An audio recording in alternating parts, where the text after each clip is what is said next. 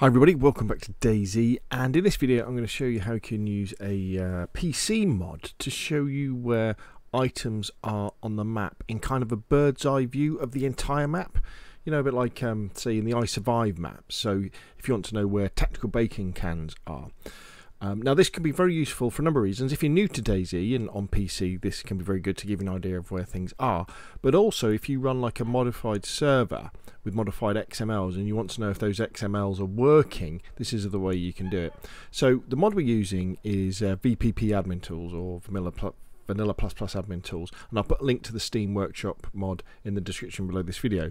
And then when you've got it installed, all you need to do is you open it up and you just go to the XML Editor.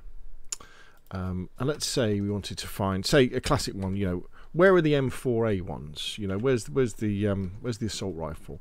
We just find it in the XML Editor. You click on the item there, and you click on Get Item Stats, and this then opens up a map. As you can see, there's only one. Now, the server I'm on at the moment, this is a vanilla server. It's a local server. But it will kind of reflect what DayZ Vanilla is like as of 1.18. So as you can see, there's only one M4A1, spawns at Riffy in the chemical gas, which is kind of what you would expect. So let's say, we mentioned tactical bacon, didn't we? So let's say you wanted to know where one of the best foods in DayZ is. Let's say tactical bacon. So there's tactical bacon can. So we click on that, get item stats.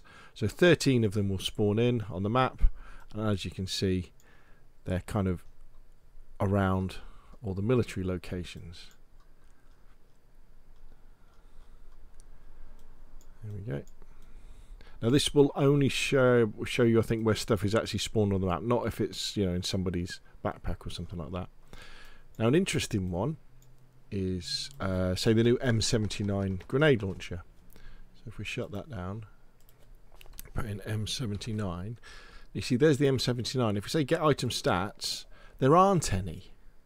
And you're like, ooh, why is that then? Why are there no M79s? Well, one of the reasons for that is that M79 spawn in dynamic events. The new trains, for example, they spawn in there. So if one of those events hasn't happened, then you won't be able to find the item on the map. And if you don't know already, events are spawned as you approach them. So as you're wandering around the map, events kind of, in theory, they're there. They're kind of, the probability of an event happening, say a train being there, there's a probability a train is there, but it's waiting for you to rock up for it to actually spawn in and spawn in the goods. But what we could do is we could search for something like 40mm explosive, get item stats. So these are the ammo for the M79. As we can see again, up at Tizzy, there's some there. Northwest Airfield,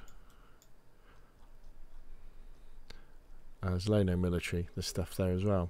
And this is incredibly useful for when you're doing modified XMLs, because straight away you can see. So if, for example, one of your modified XMLs was to increase the number of M16s, you could search for the M16, get the item stats, and you could see where they were. Because if you adjust something, for example, like where it will spawn, like are you going from a military location to a town or a village, or maybe even changing the tier, so you're going from like a tier 3-4 item to a tier 1 or 2 item, so it would spawn around the coast. You can see whether your XMLs are physically working that way, which is incredibly powerful. Another one could be something like so the anti-chem injector. So if you wanted that to spawn in other places apart from just in the gas, because at the moment it's probably over here, or is it? No, it's right. It's at Pavlovo Military. So this is the other permanent gas zone. So one of them has spawned in there. But say you changed that from being in the gas zone to actually being in, say, just ordinary medical areas, you could then see that straight away. You could even do things like, you know, Pepsi. So the drink. So there's 26 of these. So again, if you'd increase the amount of soda cans on your server, you could just click on that and you can see exactly where they're spawning in. Is there a higher density or a smaller density of stuff as they're spawning in, and you can see they're going on that way. Now do remember that these aren't permanent. the way that the central loot economy works in DayZ is kind of cycles through. So these items will be there, they'll be there for a while, then they'll disappear and they'll spawn somewhere else. And the game is constantly churning through loot, spawning it in, leaving it there for a bit. If it's not being interfered with, hasn't been picked up, or nobody's looked at it or done anything with it, it will then disappear and spawn in somewhere else. But this is an incredibly useful tool. Again, if you're new to DayZ, it's really good because it kind of gives you an idea of where stuff should be. So if you're particularly interested in finding things like say you're looking for NBC stuff,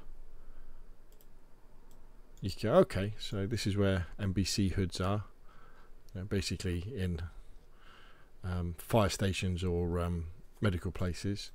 It's really good for that, to get you more familiar where things are for looting. But really, for me, the big thing for me is if you run modified XMLs and you're increasing or decreasing loot, this gives you a fantastic way of being able to look at where stuff is on a server without having to actually spawn in. Let's have a look at the classic one. So